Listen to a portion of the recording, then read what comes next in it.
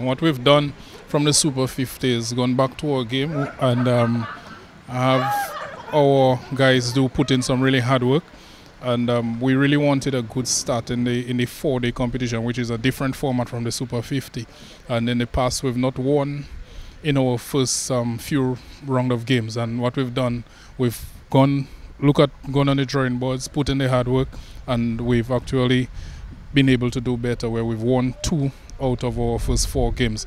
Yes, our last game in Guyana we lost, but we were not down. We fought hard, and it was a good team effort, and that is what we continue seeing from our guys. That is what we would like to continue in the upcoming games, and once we've told ourselves, once we're able to do that, then we will do much better than the Super 50.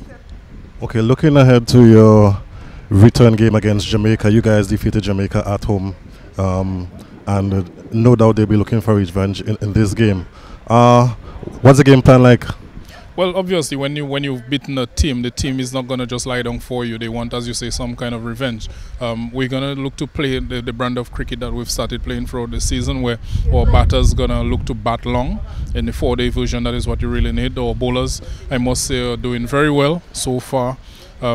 So we just have to continue doing what we're strong at doing and doing it well. And we've realized that once we're doing that, it is working for us. So we want to continue doing that. The bowlers bowling well in good areas, taking wickets, taking 20 wickets, because you win games when you're able to take 20 wickets. So the bowlers are doing the work. We want them to continue. The batters, we've not batted well in the first inning so far, but this is something that we've looked at, and then we're looking at the areas where we can improve our first inning totals and to complement the second inning totals, where what we've done has helped us so far. And in terms of the lineup of your team, Devon Smith hasn't been able to really get off the mark in the 4-day tournament thus far. What are some of the changes you think needs to be done in the team? Well, the team is high on confidence. The team is really positive. We're supporting each other and we're dwelling on each other's positive. With the way we're going, it's like a real family affair. So Devon not having fired yet. Knowing Devon, we know that it is not far. Here in Grenada, Devon is a local guy. Devon loves playing cricket in Grenada. Devon has scored a couple centuries in Grenada. So this is his backyard, and no doubt we know that when it starts coming, it's not going to stop, because we remember what he did last season. So, but just not only Devon though. While we're on the Grenadians, I think it's a good opportunity for Grenadians to come and look at some cricket as well, because there are 5 Grenadians on the team. Josh Thomas has been bowling very well. Grenadians should be proud of him. And the rest of the Windwards by extension. We have young Kato, who has scored a century against Trinidad on the road. The Grenadians too need to come and support him. Dennis Smith got his highest first-class score in the last game.